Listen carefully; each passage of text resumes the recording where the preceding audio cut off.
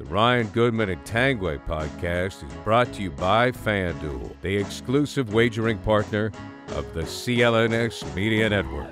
Hey, everybody. Welcome to the Bob, Ryan, Jeff Goodman, who's on vacation again. Gary Tangway along for the ride podcast. Brought to you by the exclusive wagering partner of CLNS Media Network's FanDuel. FanDuel's is America's number one sports book. Get ready for the NFL season with incredible offers from FanDuel. Right now, new customers can bet $5 and get $200 in bonus bets guaranteed. Okay, Bob, the international game is ongoing, the World Games. Let's talk about that for a minute. And I don't think it's something we've seen in Boston, unless you want to look at maybe Stoico and Dino Raja. But just give us your thoughts. And I mean, you were there. God, man, you have so much good stuff on this because you were there when, with the Olympics, and you've told this story before, how Russia and the Olympics were such an integral part in bringing the international basketball game to the forefront. But just talk about the international game right now, how it came to be and how it's really benefited the NBA. The international game right now, we've got every year, we now have annually over 100 players, quote unquote, international players who are born and raised outside the United States. And that's been going on now for a few years. So we've pressed that 100 player mark. It's no longer any kind of an eyebrow raiser to see a player from a country other than the U.S. Okay. They were, the basketball and the Olympics dates from 1936. And of course, and we just dominated the world, the first several Olympics, 36. Next one wasn't until 48, of course, because of the war. 48, we romped over 52, 56, 60, 64, 68. And then in 72, we ran into the heist in Munich, the disgraceful. I know the heist. I know. And that was a criminal disgrace. And we came back in 76 in Montreal, and at 80, of course, we didn't go. Which and then 84, the Russians didn't come, and then we hit Seoul and we lost with our college kids to the Russian pros. Okay. Anyway, now. The turning point in where we are, how we got where we are today, is the Dream Team. The Dream Team inspired the world. People here will never, not enough people understand why the Dream Team came about. The Dream Team did not come about because we lost in 1988 to the Russians in Seoul. It did not. It came about because Boris Stankovic, the head of FIBA, the World Basketball Association, wanted to raise the bar for the rest of the world to show them where they have to be, if they want to be as good as the American pros. And he talked David Stern into us getting involved. And we weren't even we got dragged into it. People don't understand that. We didn't go in trying to kick ass to show the world who's boss. No, we came in to honor what was being asked of us. And we got the Dream Team.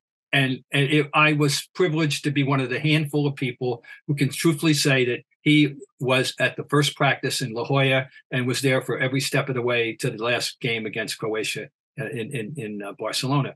And only two or three of us that can make that statement. Three of us that I can think of. Who else? Dick Weiss of the New York Daily News and still going with Blue Star Media, and Jack McCallum of Sports Illustrated, who has written the definitive book on the topic. Anyone who cares wants to know about the Dream Team and what they thought about it and the players. You must get his book called The Dream Team. It's easy to find. Go Amazon, go get Jack McCallum's book. And he interviewed every player. He couldn't interview Chuck because Chuck sadly has passed in 2009, Chuck Daly, who was, by the way, the perfect coach for that team, because it's a team that needed somebody to just keep order, and Chuck had the perfect lack of ego. He wasn't going to compete with the players for the spotlight. Oh God. But he was able to show them, he was perfect. Nobody could have been more suited for the job than Chuck Daly. It was a great choice. Okay. Now, while these games were going on, a young lad in Würzburg, Germany was watching, and a young lad in what's the name of the town? Oh, Bahia Blanca in Argentina was watching. Back a couple of young men were watching there, and they were watching all over the world. The guy in Germany, his name was Nowitzki, and the guy in Argentina, his name was Ginobili, and and this was happening all over the world. They would tell you at their Hall of Fame inductions, both of them, that they were inspired by the Dream Team. Boris Stankovic's vision is now come, he's passed as well, but he's smiling down from, up there in basketball heaven because of this. The NBA would not what it is today without these great international players. It's fantastic. I mean, it's perhaps one of the greatest things that's happened to a sport. I mean, it's awesome. I mean, you take a look at Denver this year, or you look at Dallas or Ginobili. I mean, if you're a basketball fan, I mean, Manu Ginobili was one of my favorite players ever. Me too. It's why I love Manu Ginobili from the first time I saw him in Indianapolis in 2002 at the World Championships in Indianapolis. Who, by the way, was the first time I saw Yao Ming and that championship. And speaking of China, China, by the way, I thought that when going back 30 years, I thought that the country that would emerge first would be China. It hasn't happened. I'm surprised. Because they're so methodical, and they develop big men, but they've never developed a creative point guard of any consequence. And it's that might be the system. You know what I'm saying? It doesn't reward creativity, obviously. Yeah. So we'll see. But I thought they would be the country. Different countries have made a run. Argentina had a great run. Spain had a great run with Gasol brothers. They chased us to the wire in both Beijing and London in the championship games, which I both covered. Fortunately, both of them. But Central Europe has been great. Lithuania, which was like we call it the Indiana of Europe. It's about the size of New Jersey, and they turn out with these great teams. And of course we all know about Serbia and Croatia, and on and on. Italy has come and gone. They've kind of waned and back a little bit. Germany, as we can see in these World Championships, with the Wagner brothers and Dennis Schroeder and our old friend Daniel Tice are having a good run. Right? They're having a good run, and God love them. Get ready for the NFL season with incredible offers from FanDuel, America's #1 sportsbook. Right now, new customers can bet $5 and get $200 in bonus bets. Guaranteed. That's guaranteed. Plus, all customers who bet $5 will get $100 off NFL Sunday Ticket from YouTube and YouTube TV. Now is the best time to join FanDuel. It absolutely is. The app is easy to use, and you can be on everything from spreads to player props and more. So visit FanDuel.com/Boston. Kick off the NFL season with an offer you won't want to miss.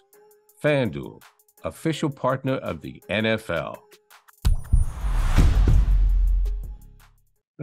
I remember I can't remember if it was you or Jackie McMullen who told me the story about how Larry, I think I got this right. Larry used to sneak cigarettes with Stojko Brankovic at halftime. That would be Jackie's story because I don't know that. Yeah, I don't doubt it. Do I have my timing right? I don't remember. They played together. Yeah, that's a good one. That's a very good one. I was going to say one other thing. One guy has to be mentioned, and that's that we never saw in America the full power of him, and that was Arvydas Sabonis. Sabonis, right? And he was described at age 17, 18 as, and remember he was on that team that beat us in Seoul, right? And he was described as Bill Walton with a 3-pointer. Yeah. At that point, Bill Walton, there still remains, along with Jokic, the two great passing centers of all time. I'm now honoring Jokic by putting him in that same category because I can't deny it, but Bill Walton with a 3-pointer, and that was Arvydas Sabonis. By the time we saw him, it was here in the league. It was many, several injuries and a few boxcar of vodka later.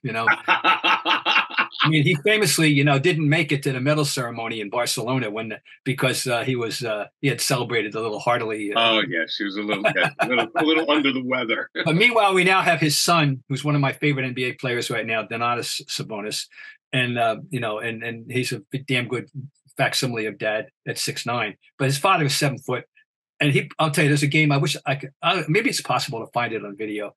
But he played a game in Melbourne. It's in 2000, and I forget who they played, but I covered it, and it was a pivot clinic that I came away with. This is how God wanted you to play this position. Every aspect of the position: passing, shooting, rebounding, defending, orchestrating. The game revolved around him, and the old-fashioned pivot, which now in the NBA is passé for the most part. But anyway, he must be mentioned in any of these discussions. I'm stealing this from NBA.com. They have the debate, the greatest international player of all time. And it's a tough one. Well, it's a tough one, but there's two categories. For me, there's two categories. The first category is what I call the Americanization of, the Americanly tinged ones, the guys who either come here as in high school or at least in college and have played, competitively in America before they are drafted by the NBA. And in the first one that I remember of consequence who actually went to high school here first and then went to college here was Detlef Schrempf, who went to high school in Washington State and then went to the University of Washington. Detlef Schrempf, who was a very, very solid player, very good player.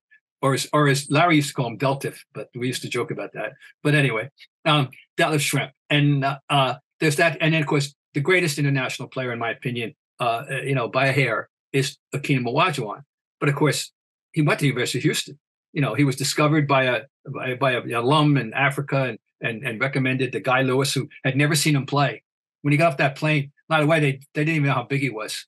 And exactly how big he was. He was bigger. They were very surprised to find out he was taller than they thought. And what he turned into. I think he's the fourth best center in the history of the game. And if you have to ask who the other three are, you probably aren't interested in this discussion to start. Right.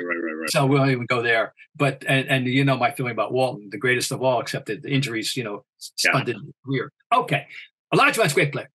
So you have that category, and we continue to have those kind of players, including the young Sabonis. Now, he went to Gonzaga. Then the ones I really admire are the ones who are pure European, pure non-American. They came here directly, and mostly from Europe. And that means there's no argument to me who's the greatest international player. It's Dirk Nowitzki. Yeah, it's Dirk, yeah. Now, there are people who would make other arguments for other people, but I'm sorry. I'll tell you, the great what if of all that, how far he would have gone, we'll never know, was the late Drazen Petrovic, who sadly died in an automobile accident at age probably around 26, way back. And he was on his way. He came out of the Olympics with a great reputation, and he had a great run for the Nets, and he was on his way to something special when he died in that automobile accident. But right now, Dirk Nowitzki to me is the answer. But we know we've had some wonderful, Argentines and Ginobili, who's a fellow Hall of Famer, of course, and is we both love him. But I got to go with Dirk. I remember my old colleague Donnie Marshall when we did the Celtics Spring Postgame show. Sure. He said when Jay Kidd knew Dirk in Dallas, he'd go, "That guy is the most underdressed superstar ever."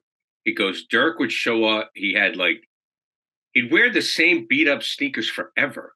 Mm-hmm. Because you would think the guy was like, I'm not going to say homeless, but you know how the NBA is. I mean, they wear a suit for every game.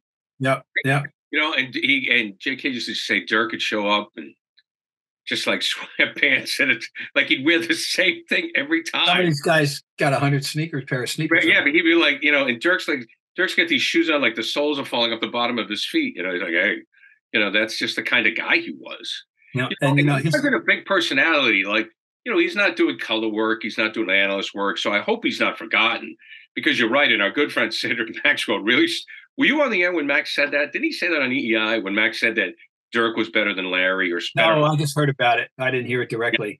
Offensive player than Larry. And I think it's a great, maybe as a pure scorer, I don't know. I think it's a great discussion. I mean, I'll always go with Larry, but. No, I mean, they're different players. I mean, that'd be a great complementary pair as a forward because Larry, look, the thing about Larry, when you start talking about it's the passing. The passing that no other forward except for LeBron, and he's gotten to the point where I don't even know what to call LeBron. He's the queen on the chessboard, and more than it's astonishing. He's got the ball all the time. That's why the difference between Larry and the assist totals that LeBron's got.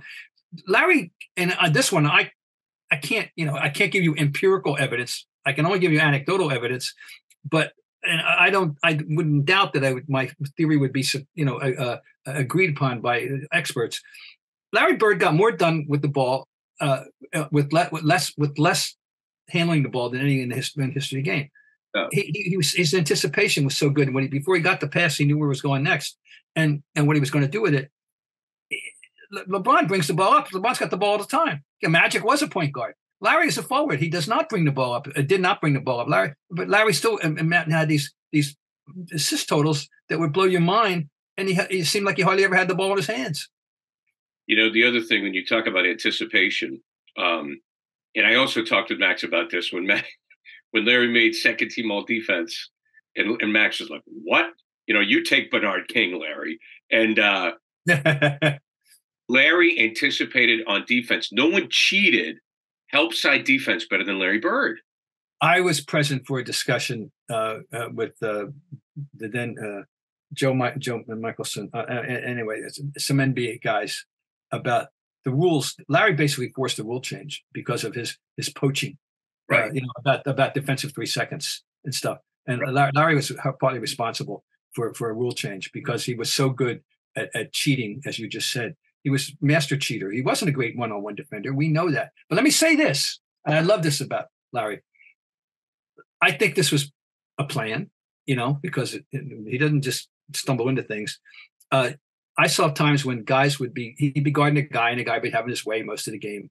And then about 2 or 3 minutes to go, the guy thinks he's going to make the same move. And Larry, no, not now. Larry dug in. Larry had this capacity to save it, save that one-on-one that they thought they had for the judicious moment, But when it came to lane lurking, I call it, he was a master. He was an absolute master. So in that case, he was but straight up, of course, we know he wasn't a great straight up defender, but he was a great team defender. So good, Bob. Enjoy yourself. Say hi to everyone's at the Farmer's Daughter, I believe, if it's still around. We'll check it out. I'm not sure if it is up there, but anyways, Goodman will be back from his holiday. And again, Bob Ryan, Jeff Goodman, Tang Wheel on the Ride podcast brought to you by FanDuel, the exclusive wagering partner of the CLNS Media Networks. FanDuel, America's #1 sports book. Right now, new customers can bet $5 and get $200 in bonus bets guarantee.